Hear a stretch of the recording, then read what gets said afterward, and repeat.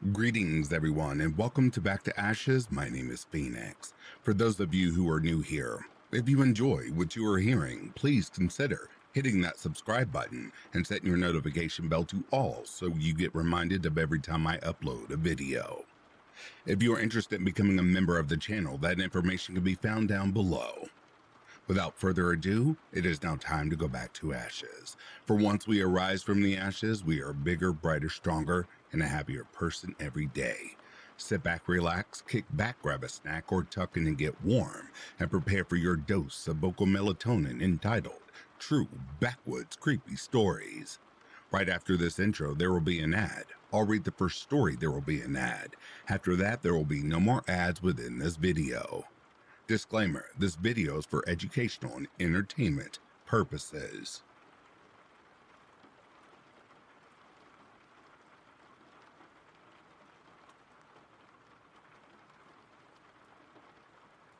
True story from about 20 years ago or so. I'd been living in the Santa Fe Bay Area, but originally from the East Coast and had never been truly camping. My girlfriend at the time was from Cali and was used to camping, so I went with her a few times. This was my first time with her, and her young son of 5 came with us to Big Sur. It was cool and had been raining, but this night it was just misty and cold when we arrived. We drove to one of those camp places that has a small parking lot, which was empty except for us. So we set up a tent a little bit away from the car and proceeded to try and get a fire started. And she got mad because she asked me to get things started and I had no idea what to do. Anyhow, so fire started. It was cold and wet, and after eating, we all crammed into a 2-person tent. Neither of us were gun holders, but I had brought a small knife and a mini baseball bat, just in case, because I was not really comfortable camping. In the middle of the night, I am guessing because no watch, I was awoken by something walking slowly around the tent. I was so scared that I couldn't figure out if it was 2 or 4-legged. I didn't hear any other sound, except what sounded like something trying not to sound too loud. At least in my mind. This went on for what seemed like 10 or 15 minutes, and I was scared shitless, and didn't move but kept my hand on the bat next to me. I remember assuming it was a bear or mountain lion, which I had no experience at all with. Eventually, it sounded like it walked away slowly, but I wasn't really able to get much sleep. At first sunlight, I slowly got out of the tent and sat on a park bench that was near us. After a little time, I see someone walking through the woods towards me, which again scared me as we had seen no one since being there. Eventually, I see that it is a ranger or police officer. I don't remember which. And he seems to have his hand on or near his holster. I am wearing camo pants, have a beard and look pretty scruffy. And I am a bit worried because I have some weed on me and the knife and bat. He asked me my name, what I am doing there, and I explained that I am with my girlfriend and son who are still in the tent. After checking my ID and seeing them, he told us that there had been reports of a crazy guy going around and attacking campers in the area, and to be careful and think about leaving the area soon, which we did because the weather sucked anyway. As it had been raining, there were no prints or other signs of what was walking around us, but it was scary for me, a city guy, not knowing if it was an animal or crazy man, and I was super hesitant to go camping for a bit after that.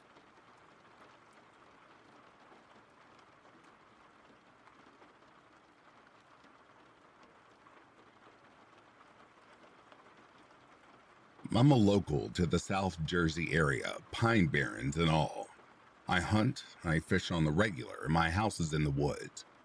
I'm used to the sounds and things that regularly happen around New Jersey.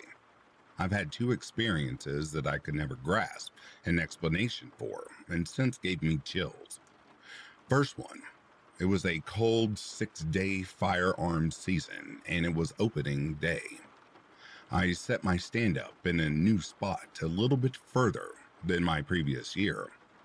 I'm following my bright eyes, aka reflectors, to get to my stand, and it's pitch black and cold.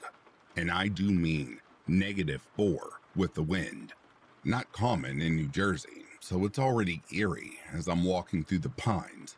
I get about 25 yards from my tree. I stop, light a cigarette before I go up. As I'm standing there, a mile deep into the pine barrens, alone in the dark, I hear a grunt. Not a deer grunt. I'm saying full-blown snarl. It stops and goes on for a minute or two. At this point, my shotgun is stacked to the rim. 3 rounds. And I'm looking towards the noise. It charges me, gets about 10 yards out, and I shot once, hitting to the left of it. This sent it off into the darkness. So I figured, get in your tree now. So I booked it. I'd say 10 yards away from my tree, and I get charged again, this time from the back, thrusting me to the ground, and I went face down in delusion. Whatever it was hit me and kept going. I stayed in my tree until 10 a.m. when it was bright out. My only description of what that thing could be would be a hog mixed with a goat. It was freaking terrifying. By the way, we don't have wild boar. Now second, I fish the Great Egg Harbor River regularly, especially stripper fishing, which just so happens to land in the fall, which is cold. I walk a trail that used to go to an old shipbuilder manufacturer on the river. I fish the old structure. Bass love structure. However, there is still a remaining building that is standing. Not bad until you go in. So, one day, me and a friend of mine are going to catch the outgoing tide. We loaded the truck, drove to the trail, and hiked it about a mile. We get down and set up. Nice nor'easter off the coast, so the conditions are perfect. However, about an hour into some good fishing, the rain came. And if you live in the Northeast, you know a nor'easter. When it rains, it pours. So we packed our stuff and headed for the building. Once inside, we set our stuff down and figured, to hell with it. Let's chill for a bit and explore the rooms. Bad idea in a nor'easter. Shit gets creepy. So, we walk up to the second floor where there was a line of rooms on the right and a balcony on the left, looking over the bridge. As we approached the first door, my friend felt a bit messed up, like he didn't want to go anywhere, and immediately turned around with a big nope. I like exploring stuff, though, so I kept on. I checked the first room. Nothing spectacular. Kept walking, checking the room one by one, and I get to the second to last one and get this weird sensation in my body, almost like I received the worst news of my life. I broke down. I mean literally broke down to hell. Once I got it together, I boogied down the stairs where I found my friend had left and headed for the truck already, leaving all of his fishing stuff there. So I grabbed up everything and ran out, but had to run back to grab my rod holder that I was using as bum defense. As I looked up at the second-story second window from the end, I saw a child standing in the window. The scariest shit I've ever encountered. I'll never go fishing there again.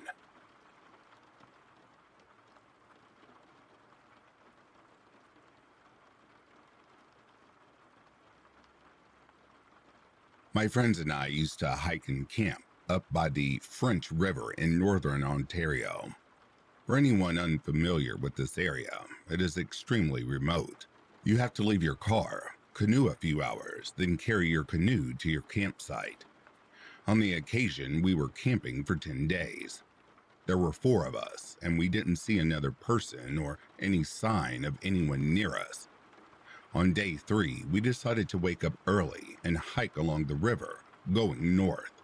One of my friends was really good with maps and planning hikes for us, and he said that this one is about a 9-hour hike, there and back to our campsite. We started our hike at 6 a.m. and at around noon, stopped to swim for a bit in the river to cool off, followed by some lunch that we had packed and a beer or two each. We started packing up again and noticed a small cabin off in the distance about 25 meters downstream. We knew we would come back the same direction, and we put our garbage in a bag with our beer cans and hoisted it up over a tree. This is a common thing to do while camping, as it keeps wildlife such as bears away from getting into your garbage. We knew we would be back this same way in a few hours to collect our garbage to bring back to the main campsite. For the remainder of the hike, I couldn't help but feel like someone was watching us, but there was no other signs of people around us. When we reached the end point, nearly exhausted, but also satisfied with how far we had come, we debated stopping again for a rest before making the 6-hour walk back to our main campsite. As we discussed, I mentioned that I kind of just want to get back to our campsite because I can't shake the feeling like we are being watched. Two of my friends there also admitted that they had the very similar feeling, so we decided to head back.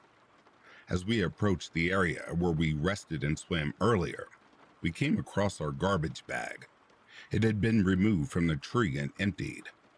The weird thing was that it wasn't ripped open or torn as you might expect from an animal.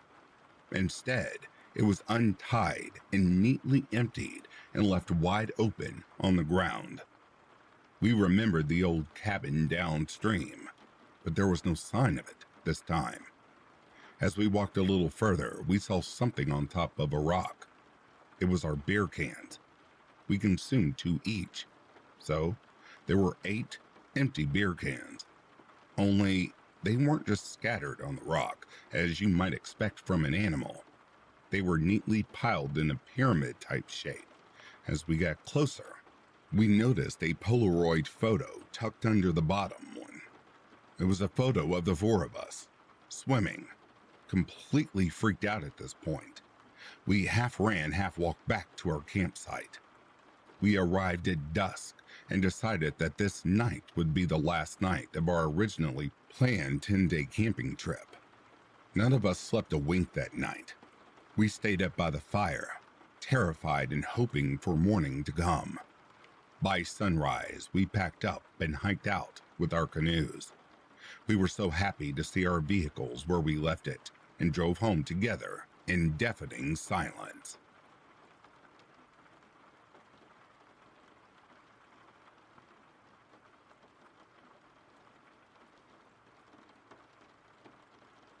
Hey guys, I've been wanting to share my story for a while now, but I just now found the time to sit down and write it. I'm a 21-year-old guy. This happened to me back when I was in high school, about 5 years ago. It was my senior year. Classes were winding down and teachers were finding less to talk about as we were so excited to just get out of there.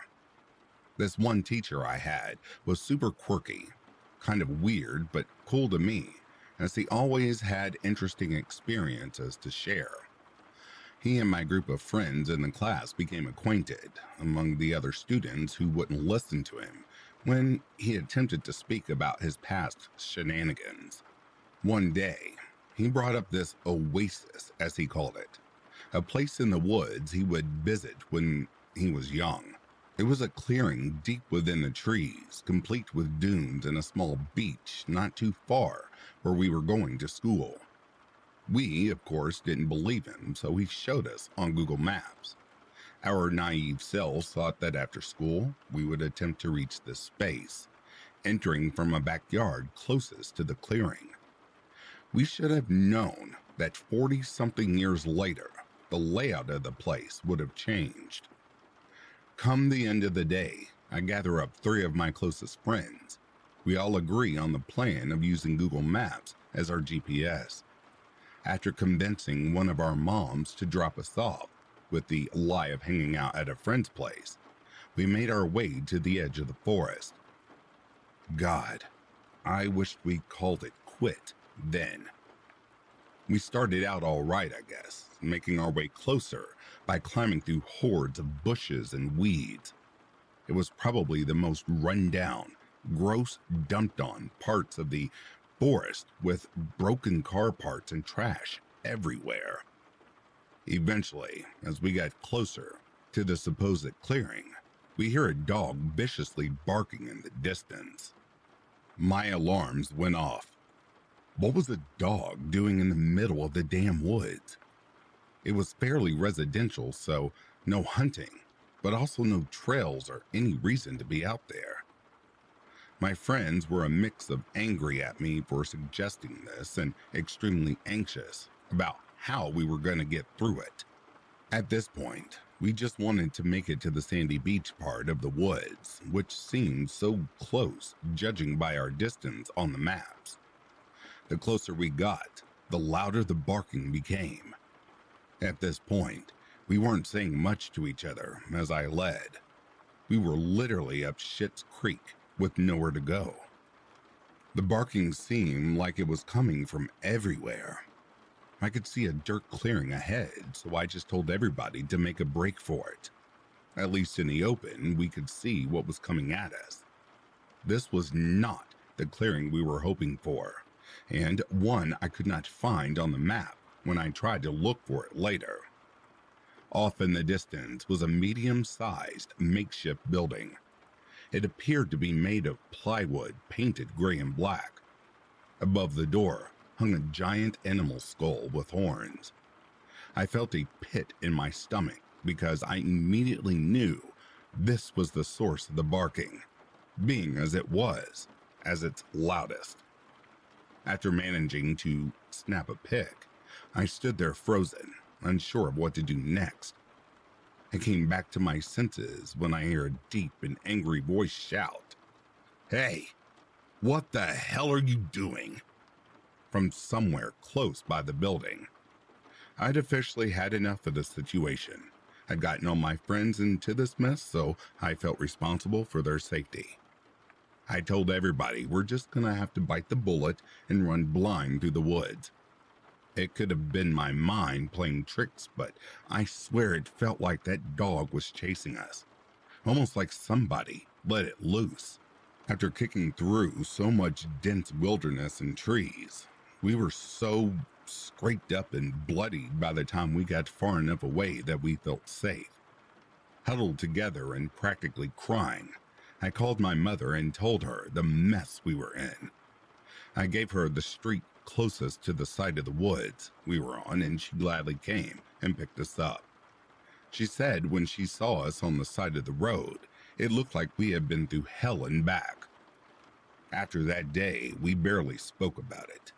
We didn't even tell the teacher who started the whole damn thing in fear of somehow getting him in trouble. So, to the creeper with the skull hut in the middle of the forest, let's not ever freaking meet.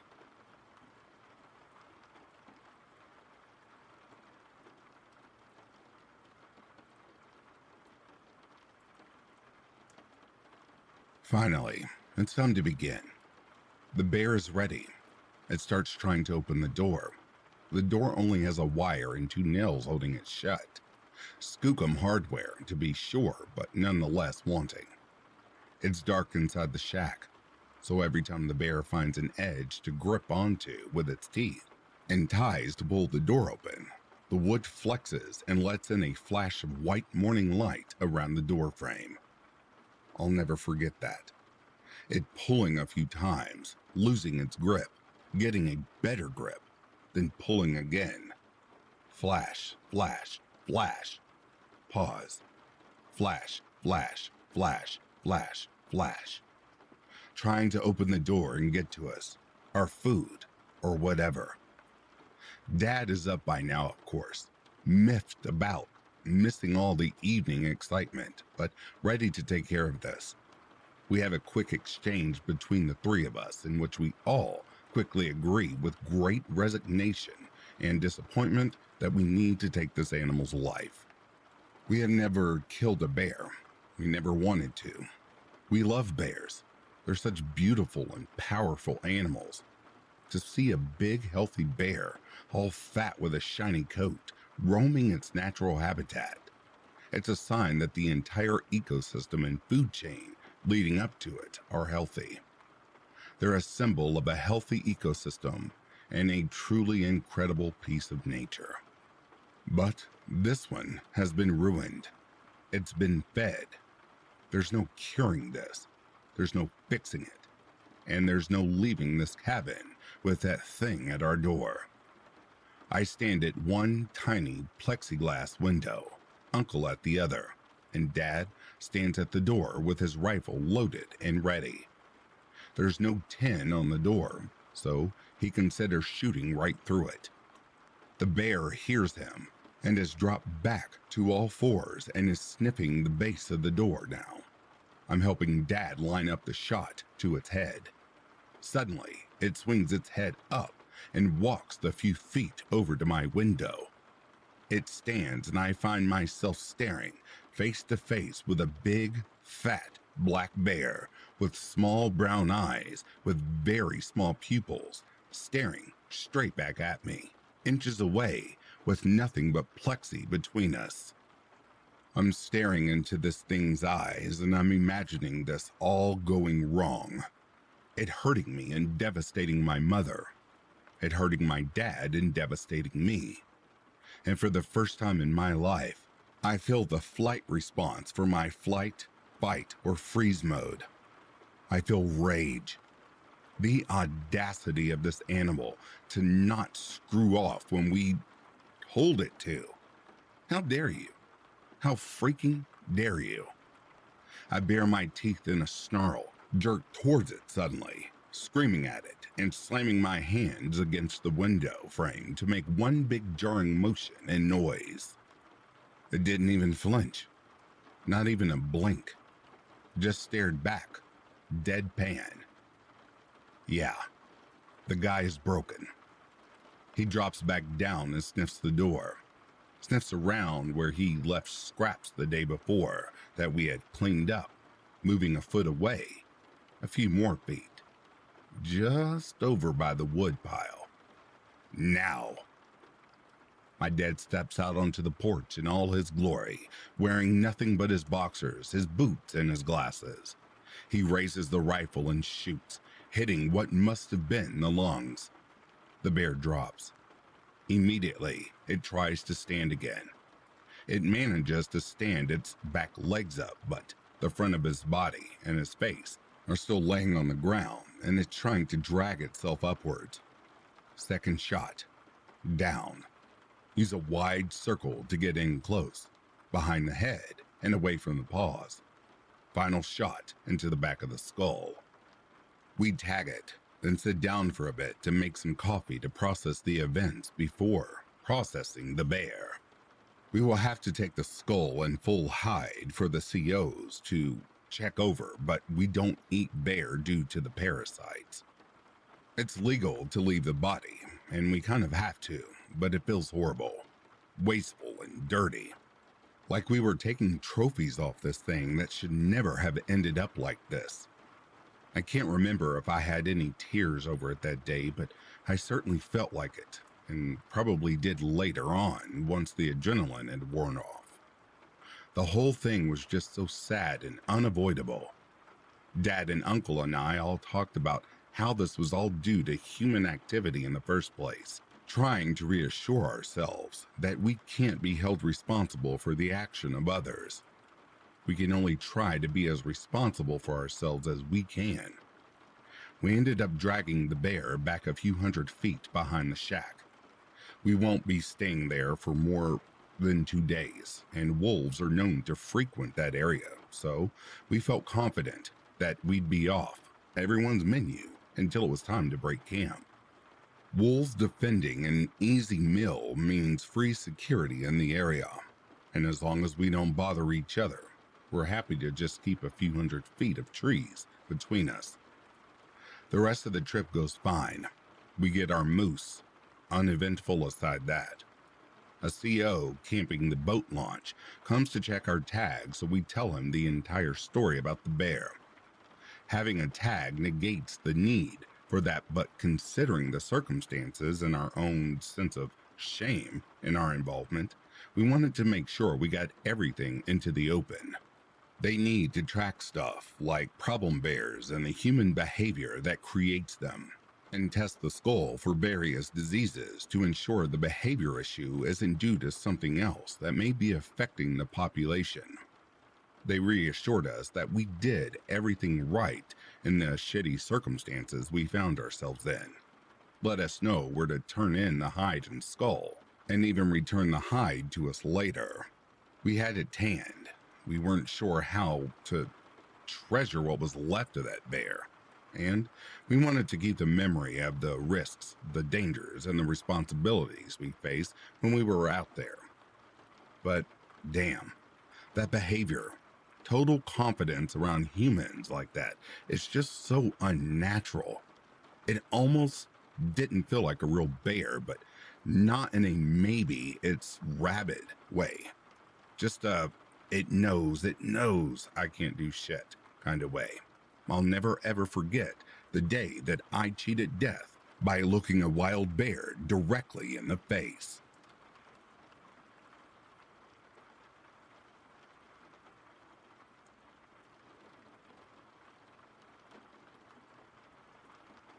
It was a Sunday, early in the morning. I live in the suburbs, but my parents own a farm that I enjoy going to because I get to see my dog. Her name is Molly.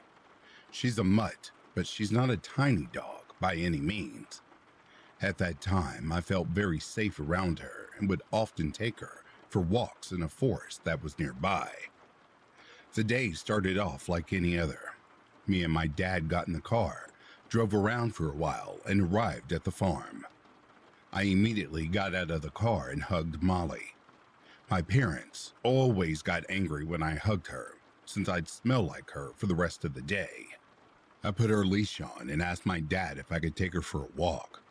He always thought that we would just go down a road and back, but I always found it more interesting to take her to the forest. I always felt a certain kind of peace and relaxation there that was unmatched by anything else. So, we took a turn and headed to the forest. Usually, when we got there, I'd take her off the leash, so she could explore on her own. Most of the time, I'd carve my name into the trees or look for anything interesting. I was playing baseball with some rocks and a wooden leg, presumably from an old table. And then I heard it. Molly was barking at something. This wasn't usual when we were in the forest.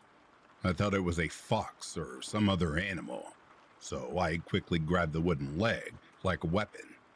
I knew that if it was a fox, I wouldn't attack it, but I had a sense of security while I was holding it. I called out, "Molly, Molly!"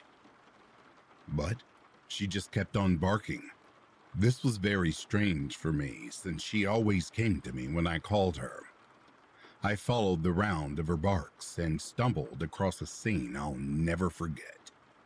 There was a man, probably in his late 50s, half naked, carrying a large machete in one hand and holding moonshine in the other. This was the first time that I had stumbled across someone in the woods, let alone someone half naked and carrying a big-ass machete. He was completely ignoring Molly and hacking away at the ground for some reason. I didn't really know how to handle the situation. Even now, I have no idea how I would have handled it. Sir, are you okay?" I asked in confusion. I don't think I understood the seriousness of the situation at the time. He turned around, revealing his face. He had some of the clearest blue eyes I have ever seen to this day. I could see them so well because they were wide open.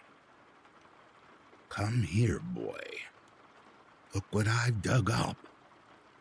I was afraid that if I didn't listen to him, he would start chasing after me and that was something I wanted to avoid at all costs.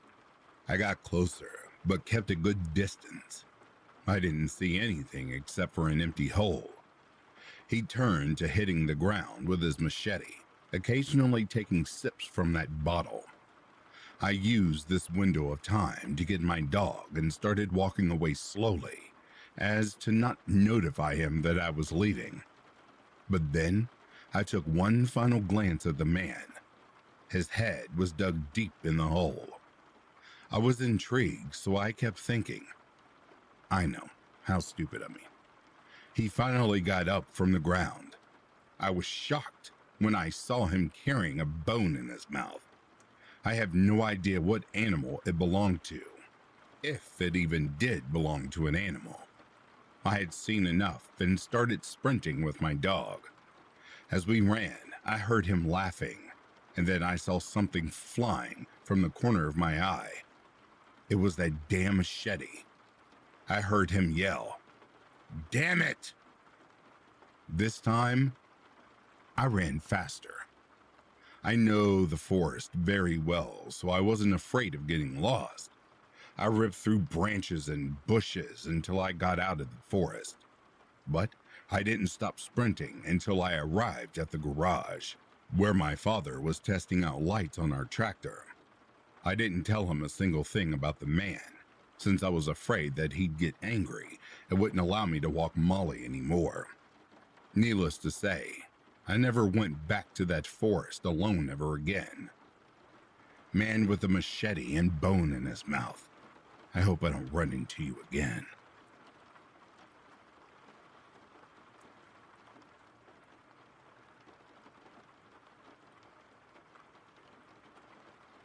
This happened in the early 2000s, and I was probably in first grade or a year younger, and this was in Bulgaria. I am from a mid-sized town, not too small and not too big. The perfect one for raising your children. Crime is pretty much unheard of. You can sleep outside on a bench and nothing would happen to you. One weekend, some family friends from a nearby town came to my town to visit, and my parents and I decided to go to the park with them. Now, it is important to say that all of the parks in my town are located right on the edge of town, so they are actually parks or forests at some point. The park becomes a forest. Since it is not a very big town, we don't have central parks. And the park that we went to runs along a river, so it is a very narrow alley, but a very long one. And on one side, there is a river, and on the other, there is a thick forest and the cliffs. At that time, I didn't like that park so much because it was a very long walk, and you had to walk a lot to get to the end of it.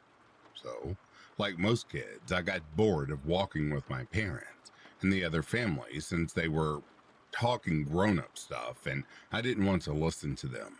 I decided to run off ahead, and by ahead, I mean out of sight from my parents. Keep in mind that this is a one-alley park, which you walk only straight forward, with slight curves due to the river, so I had gone pretty far. Usually, in this park, there are always people, and it is quite crowded on the weekends, but since it was summer, most people were on family vacations, and it was surprisingly empty, and I couldn't see anyone in a straight line, in either way. At that point, I started hearing something in the forest, which was pretty loud, since on the other side was the river, and it was loud itself. I stopped and stared at the forest, and I saw how the bushes were moving and coming in my direction. I was still pretty clueless to what was happening until I saw a freaking man with long hair, a band across his forehead, dressed like a hunter with an air rifle on his back, running full speed towards me. There was no freezing moment. I just started running in the opposite direction and screaming my lungs out for my parents, hoping that they would hear me. But because of the river, I doubt that anyone could have heard me from 100 meters away. I remember looking backward and seeing him still chasing me, and I was thinking, okay, maybe this is the end. It's over, and I was imagining how he would catch me and drag me into the forest, and I would never see my family and friends again. It felt like an eternity, but I finally saw my parents and our family friends. My whole face was red. I was crying and snotting like crazy, barely breathing. The hunter also stopped running after he saw my parents and the others. I remember my parents started screaming at him, like, what the hell was he doing? I don't remember what he actually said. I just realized that it was over, but I remember him shaking his head, like saying, I did nothing wrong. I was only trying to help him.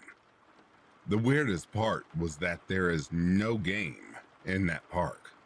It is a park after all, and the forest that he was hiding in, max of 50 meters in width before the cliffs again, so it was impossible to have any game there since there are always people walking. You can see wild foxes and that's about it. You need to go beyond the park out in the forest to hunt game.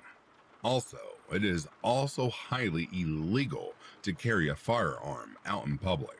We have very strict laws on firearms. Only police and military personnel are allowed to carry firearms. I don't know anyone who owns a gun.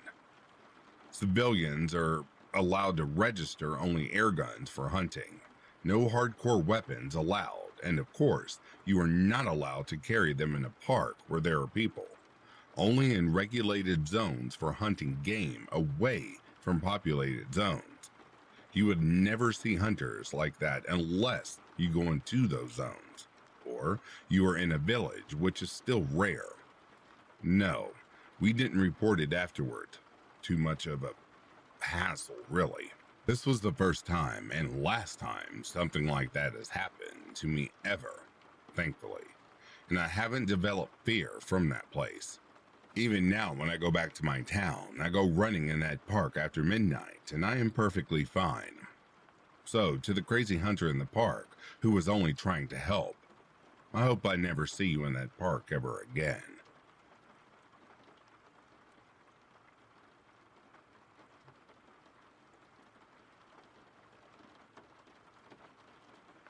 Okay, so this happened to me earlier, and I don't think I'll be sleeping tonight.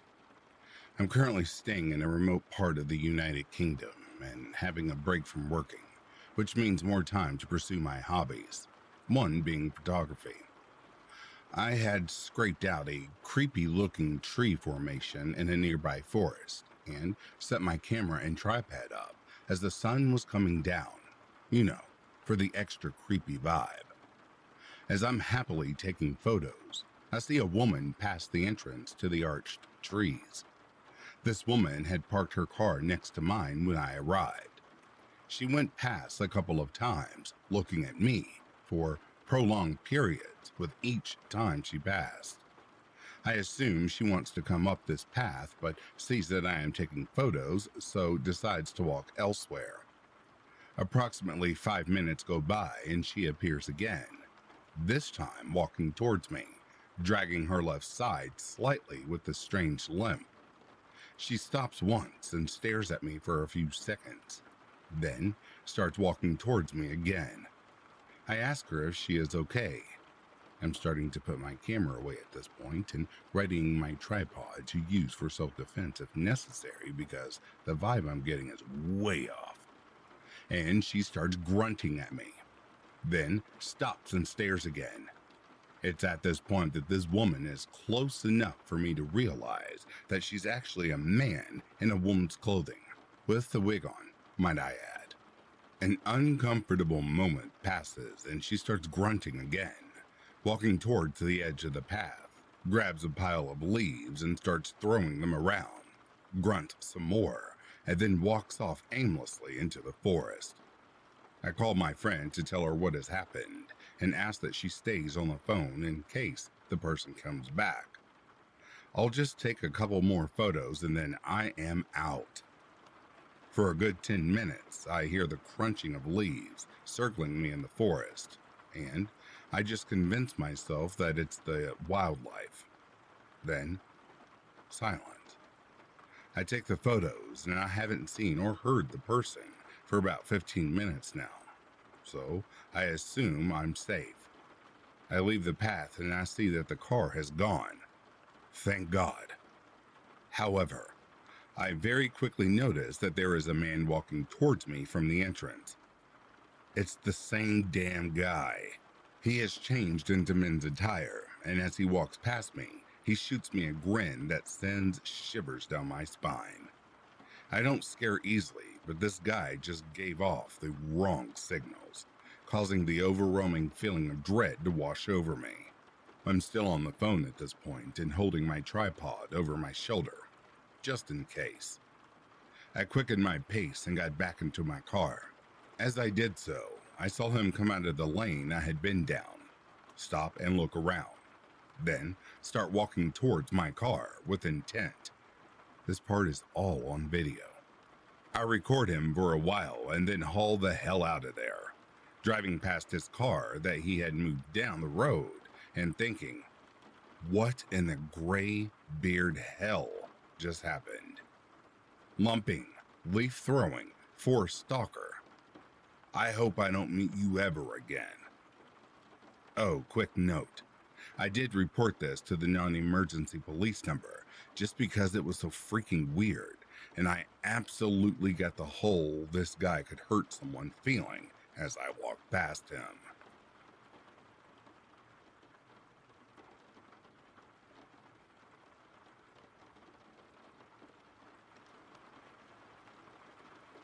My husband and I are amateur mushroom hunters. 3 seasons out of the year, we spend weekends in forests, along nature trails and rivers looking for edible and interesting wild mushrooms to harvest. Springtime brings the most exciting hunt, which is the highly coveted morels. We know of a special stretch of shoreline along a river that has a few dozen morels each year. It's difficult to get to as it's off the proper path and you have to do a bit of ducking, climbing, and maneuvering to get through. One day, 2 years ago, we were doing just that, making our way slowly and searching carefully for the mushrooms hiding in plain sight. We were so preoccupied with our task that we don't know how long we were being watched or followed. But at one point, we saw a man up ahead of us, looking at us and not saying anything or moving, almost like he was waiting to be noticed. My husband saw him first and turned to shoot me a look, because we never encountered anyone in that spot before. It was beside a small and fairly busy park, but people didn't stray from the paved walk paths much. There was a weird energy about the man that can best be described as vaguely menacing. We were near the end of where we wanted to look anyway, so we turned around and started working our way back. When we looked behind us a few minutes later, the man was gone. We wrote it off as just some weirdo, maybe a homeless guy whose territory we had wandered into. We had continued looking over the spots we had already covered in case we missed any morels. Me in front and my husband right behind me, looking back every few paces as we were feeling more paranoid as we went. All of a sudden, I look up from the ground at my feet, and the man is blocking our path up ahead, maybe 30 feet. He had to have left the riverbank and crept up alongside us on the path, getting ahead of us in order to cut us off at the pass like that. I whip around with huge eyes at my husband, who looks over my shoulder, sees him, and starts to move up the hill on our right. River was on the left, grabbing my hand to pull me with him. Adrenaline shot us out of the thick brush and onto the paved path, into the open park moments later.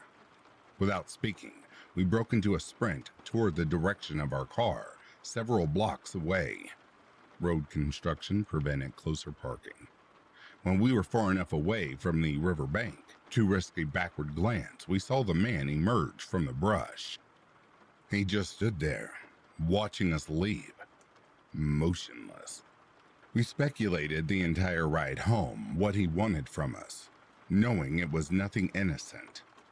To this day, it still bothers me, and I wonder what would have happened if we had spread apart further while we hunted, or if either of us had been alone. To the man who blocked our path that day, I hope we never run into each other ever again.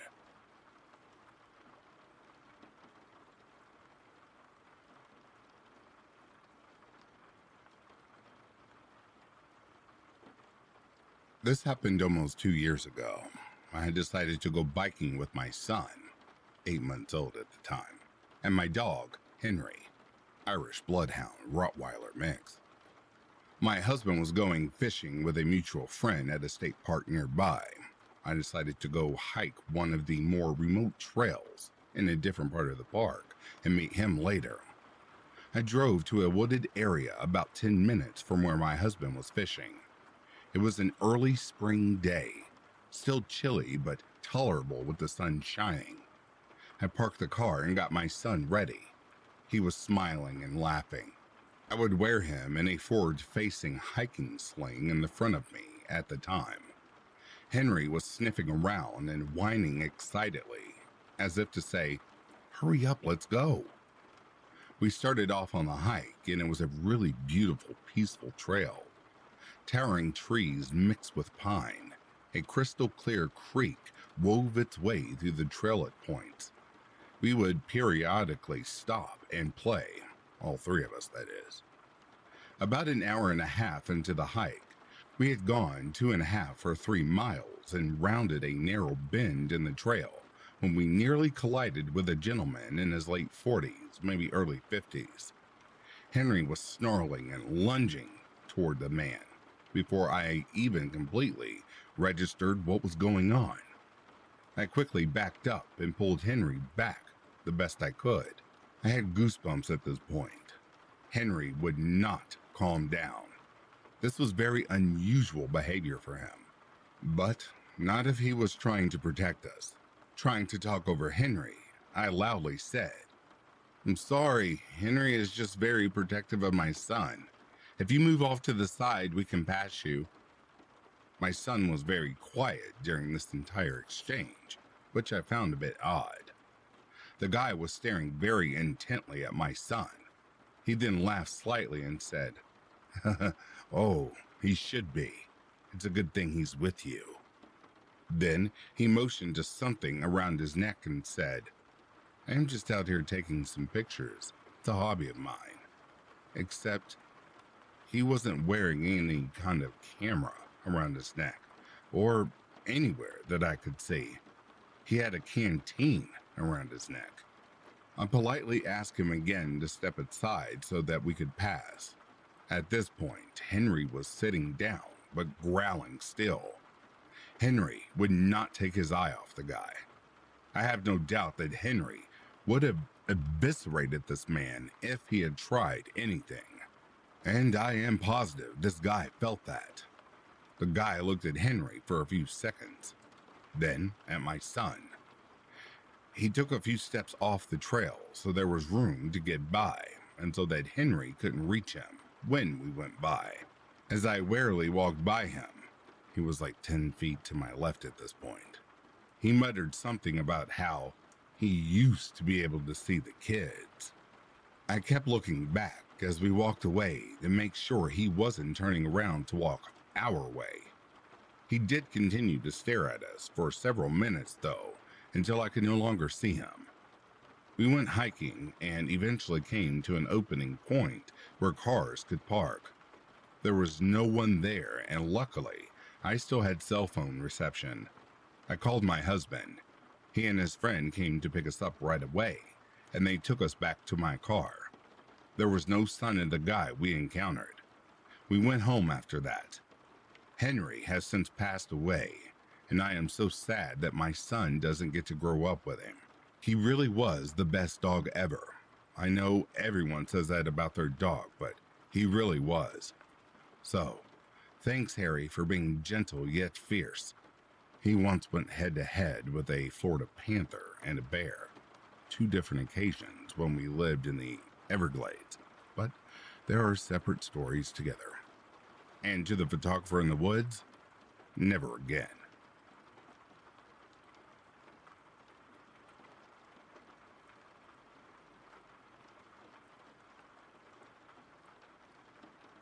Hello there.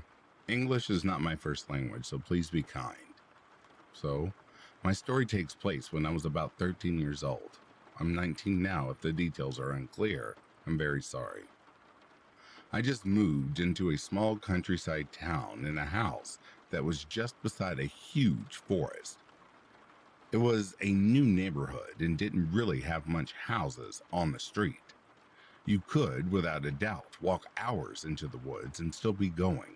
Being young and stupid, I'd take my dog for a walk without having my parents with me or anything to protect me. I don't even remember having a cell phone on me, to be honest. Don't blame my parents, please.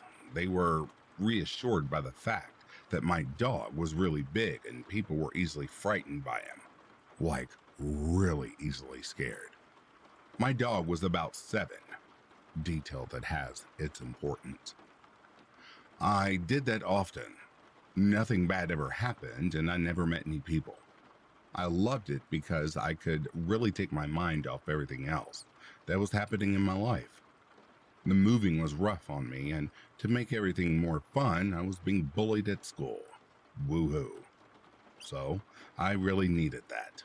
So, there I was, casually walking on a track that is across the wood that is used if you have a motocross or a quad.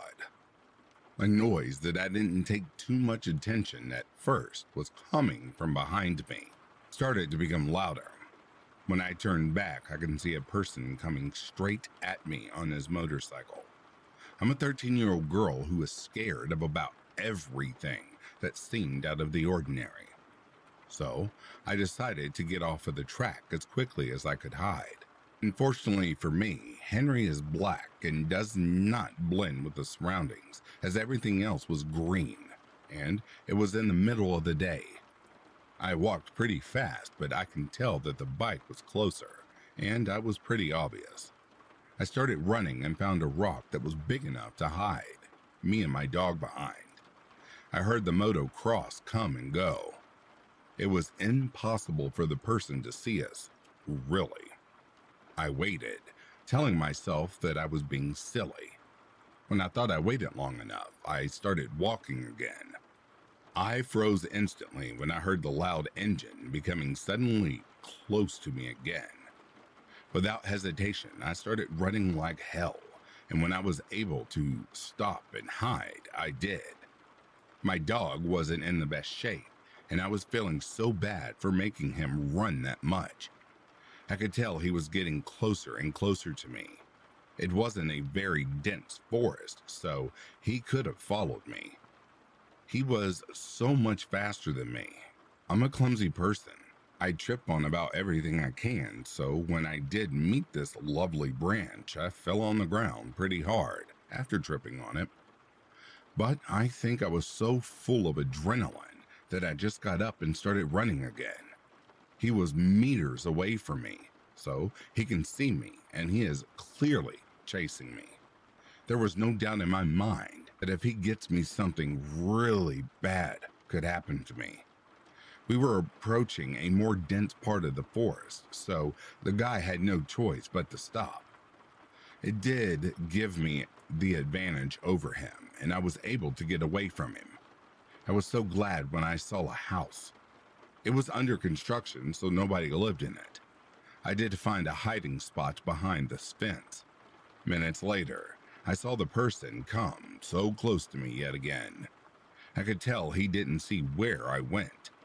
I felt this huge relief when he started to go away. I think I hid for about 30 to 40 minutes without moving to make sure he did not come back. I did find my way home and told my parents about it, but they thought I was being dramatic. At the end, I never knew who this person was. I did hurt myself, but nothing too serious. I heard years later about weed that was being grown in that part of the woods and cameras. Maybe I came too close to something and they saw me on the cameras. I also went with friends of mine when I was older and found out a small abandoned house that was not too far from where this happened was located in that same part of the woods.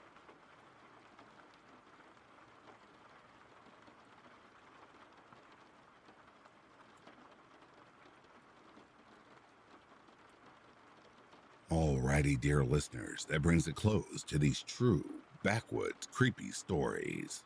Before I go any further, I would like to give a special shout out to the elite members of Back to Ashes, and I would also like to give credit to the gifted memberships.